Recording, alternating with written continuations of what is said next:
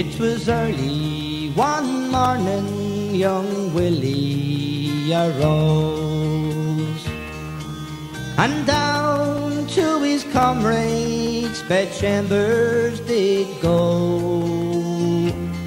saying, "Arise, dearest comrades, let nobody know. It's a fine summer's morning, and the bathing will go."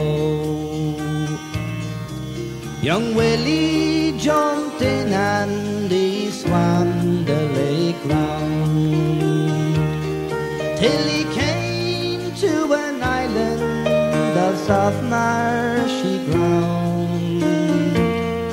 He said, "Friends, dearest comrades, do not venture in, for there's false and deep water in the lakes of Coolfin." And later that morning, Willie's sister arose, and down to her mother the young maid did go, saying, "I had a strange dream about Willie last night. He was all wrapped and dressed in a shroud of snow white."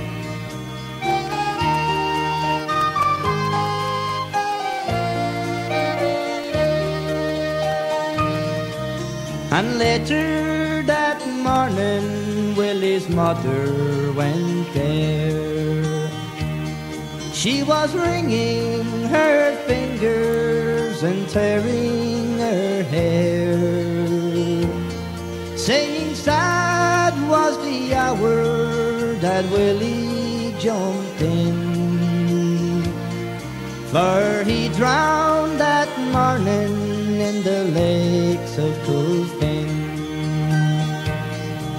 And later I spied a wee lass on the shore. Her eyes, they were red, she was crying full of woe. Yes, her cheeks, they were pale, and her lips, they were thin, for she lost her young lover in the lakes of Coolfin. Yes, she lost her young Willie in the lakes of Coolfin.